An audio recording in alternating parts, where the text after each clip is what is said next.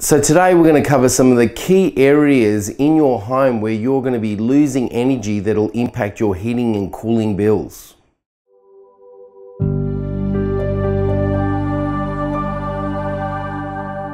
So this home, we're going through some renovations, retrofitting a few double and triple glazed windows, just patching up holes and overall improving the performance of the building envelope. So some of the key areas where a lot of these homes actually leak is around these arcs, around windows and doors, including on the inside here. These sliders are really good, so they're not going to be leaking, but a lot of the common sliders that you got in these normal residential homes leak quite a lot. There's not much you can do about it. Penetrations through air conditioning systems is a really important thing to fix. A lot of these homes usually have just big square cutouts for the pipes that go through as well as the electrical. So recessed lighting is a massive area where these old halogen globes just leak really badly. So in this particular occasion, we've just put a flat panel LED light directly fixed to the plaster ceiling, and it leaks very minimally. So the range hood in kitchens can leak quite a lot, especially just behind this, this cover that's been installed. And the other important thing when it comes to range hoods is that we actually flue them directly to the outside, and they're not just fluing directly into the attic area in the roof.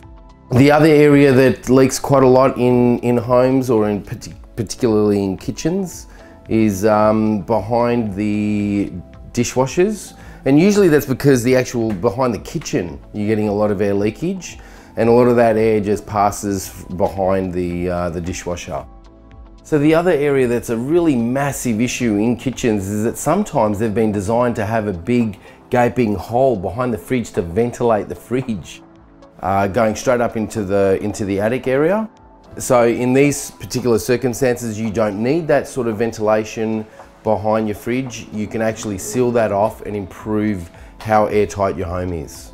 So the other thing that is really important for the performance of the building envelope is floorboards. Floorboards can leak an exorbitant amount of air, and it's a key area where if you make floorboards more airtight, it can improve how airtight your building envelope is, because the floor is actually a large surface area in your home. So in this room we had wall vents. They've now been sealed up. It's really important to seal up wall vents, especially when you've got a ducted heating system, because when you close doors into those rooms, you're pressurizing the room and it's just pushing the hot air directly outside. The other area where a lot of air leakage can occur in a home is your exhaust, when they don't have an actual draft stopper on them. So they really need to get a draft stopper installed on top of them. And the other potential area of a significant air leakage is also your manhole. So a draft stopper that you'd install is something similar to this. You have to go up in the roof cavity and install it over. So this is just a few issues that are common in Australian homes.